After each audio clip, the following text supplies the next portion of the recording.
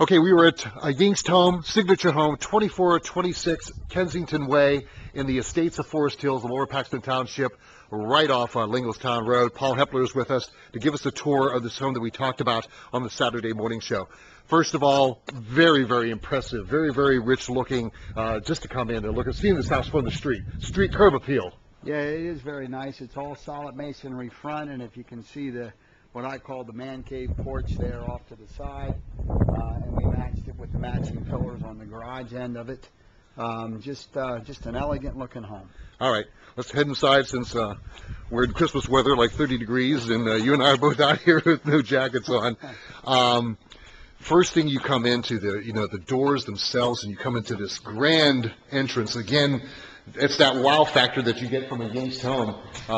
Just absolutely incredible.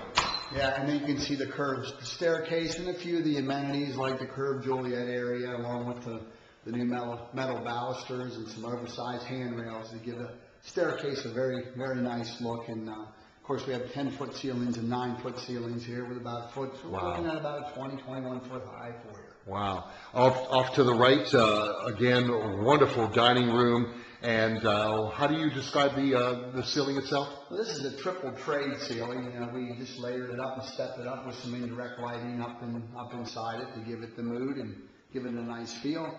And we have some higher inverted shadow boxes on the walls just to give it a good look.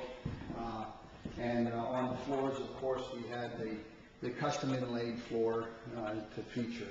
And then we come into the kitchen area, which features the stainless steel GE appliances along with the pot filler and the gas burner cooktop range. A lot of daylight in the kitchen, very high cabinets, a lot of storage, great for entertaining.